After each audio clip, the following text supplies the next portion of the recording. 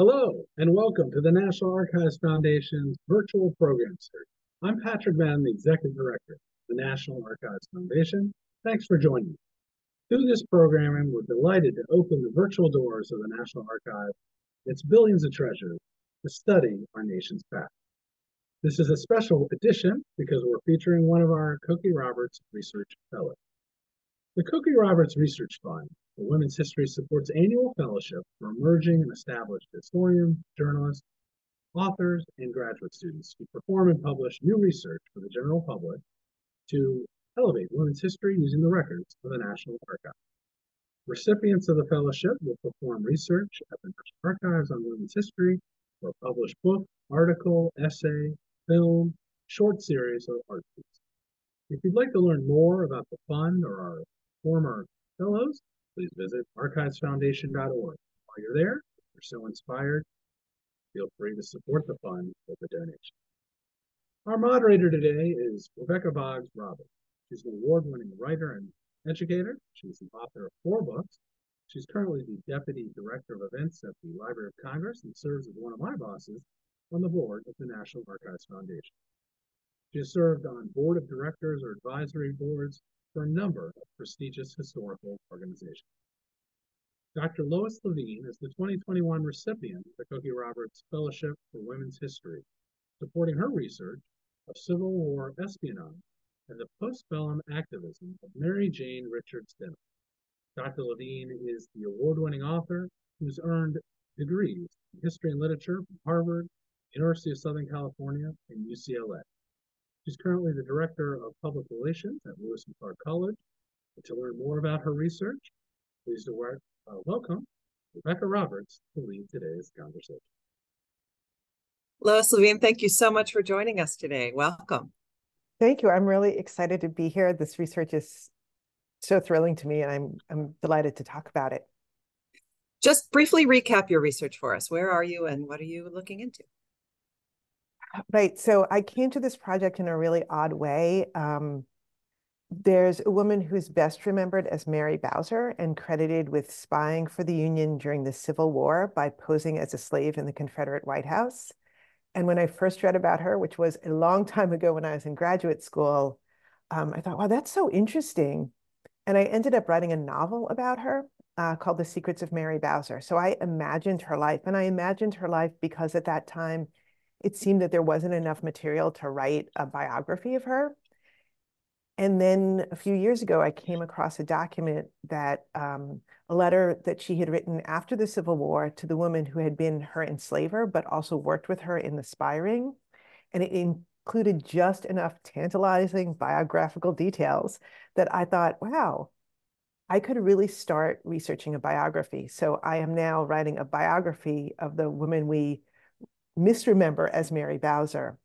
Like many women, she took on and put off names as she acquired and discarded husbands, but also like many newly emancipated African Americans, self-naming was a really important process for her. And so it's tricky as a historian, you want to land on a name, but you also want to respect the choices of this person, which was that the different names that she used at different points in her life really were so important to her. So sometimes I just call her Mary, which sounds disrespectful, but you know, if Beyonce can be Beyonce with just one name.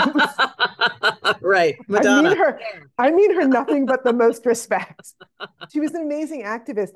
And I think that's part of what's compelling about this project. She was never actually a spy in the Confederate White House. She attempted to infiltrate it. It was not successful. She did work as part of an interracial spy ring in the Confederate capital during the Civil War. So that was definitely important. But she was an activist before and after the Civil War as well. And so thinking about her and her relationship to other African-American activists and what it meant specifically, she was female as well as Black and also really young as all of this was happening.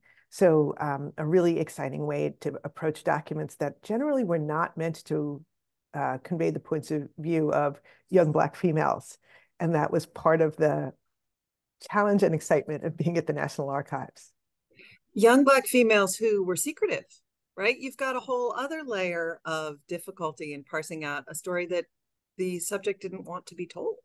Yeah, and that is one of the things I think about a lot as historians. We want to find examples of resistance. What are the ways that people were resisting oppression in the past? But often, if that resistance was the most successful, it left the least amount of documentation for us to find. So sometimes you have to say, I mean, there were many times when I was at the National Archives where I would think, okay, this is where I'm finally going to find this thing. Like I know it's leading up, it's leading up. And then like literally the pages would be torn out of the 19th century records. And in some ways it's a total heartbreak. And in some ways it's like, okay, I just have to respect that we can't always find what we're looking for. And when you do archival research in the era of the internet, like the internet and now chatbots have taught us, like, you just pose a question and the answers will come flying your way. And that's not how historical research works. And anybody who's been in an archive knows that sometimes you can't find what you think you're very much looking for. And sometimes your greatest find is something that you didn't know you were looking for. Wait, what? What? Look at this letter. I just never expected it. So you have to love the hunt as well as the outcome. Have you had that moments of finding unexpected treasures? Yeah, often. And I think in particular, my project is a biography, but in some ways, I don't think about biographies traditionally like one person's remarkable story of their extraordinary deeds. And I think that approaching this project as a feminist and also thinking about African American community, I don't want to just like we used to have the one great man story and then just substituting in a woman and particularly a woman of color. It raises up new people's stories for us, but I think it also misrepresents, as biography often does, the idea that like one person affected all this change by themselves. So often what's really interesting to me is the layering of, wait, I know that Mary was in this place at this time interacting with these people, and then I find these people over here interacting with these other people and sort of figuring out the network of activism, the networks specifically during the Civil War through which African Americans, free and enslaved, civilian and in the military, female, definitely, as well as men, and children as well as adults, were helping to undermine the Confederacy. That's really powerful. And then the National Archives records also allowed me to see a lot of what was happening during Reconstruction, the period immediately after the Civil War, when she was definitely involved with activism in a number of Southern states where she lived and worked. So many moments of like, wait, oh, I see. And just sort of mapping out maybe instead of a trajectory, which is how we think of biography, it's more a constellation, which is to say all of these connections of different figures and forces. Do you think that recognition that history or social change is made collectively and with interrelationships is does that have a female bent? I mean, you said the one great man story, right? Is this a different way of looking at how history gets made through a female lens? I think so. And I think it is easy for us to fall into the, one great story. And again, just want to sub in. And my first book about this person was a novel, and a novel generally follows one person's trajectory, although I included even in that work of fiction many African American activists. They were maybe not the ones that she actually interacted with in real life, as I'm finding more documentation of that. But I do think in terms of what it means to do a feminist history, that really thinking about collectivity and collaboration and community gives us a better way to understand how change has actually happened. And that, even if you think about figures like Martin Luther King Jr., who of course was a remarkable figure, but there was a broad network of people who were supporting the civil rights movement and often putting themselves out front. Many of the ones who are women, we don't know as well, but we should, because they were just as vital to the movement. And I think even more so in the 19th century, when simply speaking in public as a woman was considered at best risky and often just flat out wrong. And so what did it mean for women to put themselves out there as activists? Mary did speak at public political meetings. She also was not shy in her correspondence in confronting either military leaders or elected politicians and basically saying, this terribly wrong thing is happening. And I'm sure you will be as horrified as I am by this terribly wrong thing. So I look forward to acting to undo this terribly wrong thing that is happening. And I think that she understood that making her case as a woman, as a civilian, as a Black person, that all of these men who were in, white men who were in positions of authority, had every reason not to listen to her.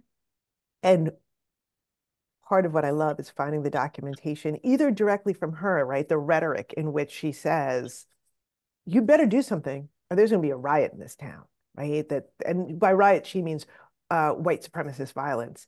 And then like over here in this other, totally other place, and thank you, National Archives, I find information that suddenly they moved troops into the area, and this is after the Civil War had ended, into the area that she was writing about. And lo and behold, there was no race riot. Mm. So it's also a way that you have to look for evidence, right? That it's not like anybody says, and thanks to this young Black woman, we avoided white supremacist violence. It's that she prevented something that never happened. So it's hard to document something that didn't happen, but also that they weren't necessarily proclaiming her role or giving her credit, but there's a slow food movement. I think we also need to think about history sometimes as a slow history movement. No, I want to know the stuff. I can be very impatient. But that, and again, my deep appreciation for this fellowship, because getting to spend that much time in the archives, especially all at once, right? There are people who will go back to the National Archives for, a week or two here and there, but and which I will continue to do and have continued to do, but getting to spend months in the archive, you really get to pursue a lot of different directions. You get to sort of synthesize information in such a deep way. And that is a gift that this fellowship gives researchers. And what records are you in? Where are you researching? Right. So there are voluminous records, like in any other archive, when you say record group and then you say number, it seems like a contained amount. And record group 391 or record group 393, which are both Civil War archives, are huge record groups. And often, I don't think I quite realized till I arrived at the National Archives. And I have done research in many other archives, including for this project, including state archives, but only at the National Archives did I think, oh, I feel like American bureaucracy in some ways got invented during the Civil War because the government had never undertaken anything on that scale. And they didn't know what scale it was going to be or how long it was going to last at the beginning. So there were no protocols for record keeping, right? So sometimes the records get filed based on, what military command it's under. And sometimes the records get filed based on where people are serving. And sometimes it's in the command records, and sometimes it's in the daily troop records. So jumping around from one record group to another was much more a part of my life at the National Archives than it has been at other archives. And again, that just keeping track of what you have and haven't looked at, whenever you're in an archive, you feel time is so precious because you can only be there for whatever amount of time. And so being able to really pursue leads across record groups was amazing. And what is your timing for being able to talk about the research, publishing the research? What's your next steps? In some ways, again, like a slow food movement, trying not to rush it. And the National Archives research was really research that reflects what was happening for my subject in her 20s. But now I'm going back and writing the earlier chapters of her childhood. And she lives in 3 different places before the Civil War breaks out that are radically different places. So Richmond, Virginia, which is where she's born, probably where she's born, but certainly where she spent her early childhood. She then lived in a small town in the north, and then she lived in Liberia. So there's also a great deal of that to do. So Oh my. I wish I could say this, my wonderful book will be on your nightstand for your bedtime reading soon, but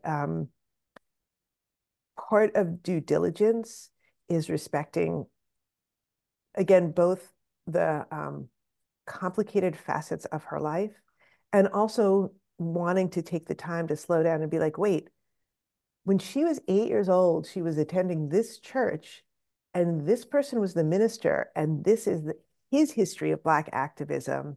And how was she learning from him about the way that you challenge racism, the way you figure out which white allies will be supportive of your work? Who are the Black women who become her role models in her life, and where is she finding them, and what were they doing? So I'm excited to share the story with the world, but I also want to really approach it not with a deadline orientation, but with a sort of, how can this help us understand race in the 19th century, primarily in America, better? Do you have any advice for other future Kochi fellows? I do think if it's possible to try and take the time in the archives as much as you can in one big chunk, which can be hard depending on people's life commitments. I don't live anywhere near the National Archives. I live in Oregon.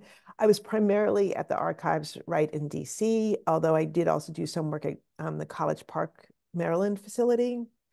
And I think just the rhythm of being in the archives is really helpful. Always be nice to the archive staff. I will say there are great people who work at the National Archives, and deep appreciation, because sometimes you think you're hitting your head up against the wall, and a nice archive staff person will be like, I was just looking around. I know you're interested in this. And I think also because it does feel like the time is so precious, the reading room itself is like a little seminar where all these people are doing research, and some of their research will have nothing to do with yours. But because the staff knew that I was researching Black history, Civil War, and Reconstruction, they would also be like, oh, there was a point where somebody was researching a project and had a question about one of the other researchers couldn't understand one of the words. It was a term used to categorize Black people, in the way we might know the terms mulatto and octoroon, which are dated and problematic terms. It was a term like that, but one that the researcher wasn't familiar with. So the person at the archive staff came over and said to me, Lois, can you help us with this? And I was like, oh yeah, this is what this means. And conversely, that happens the other way. I've been in the National Archives more than once and turned around to say, oh, look, it's this other historian who I know. Holly, I didn't know you were going to be here. Chris, it's so great to see you. And so thinking also not just about your own project, but sort of the community that you're in with both the staff and the other scholars there is fantastic. Well, Lois, Leveen, thank you so much for taking the time to talk to us, and good luck with everything. Thank you very much. And again, I really appreciate the support of the foundation and the Cookie Roberts Fellowship. I couldn't be doing this project without it. That's great to hear. And we are grateful to our donors and sponsors who support our outreach work, like this virtual program. And if you want to support the Cookie Roberts Fellowship Fund and be a part of the National Archives Foundation, become a donor. Join us by visiting our website, archivesfoundation.org. If you enjoy museum gift stores and unique historic merchandise, be sure to visit nationalarchives.org, nationalarchivesstore.org, to check out the terrific women's history and women's rights selection on our e-store. On behalf of the National Archives Foundation, thanks so much for joining us.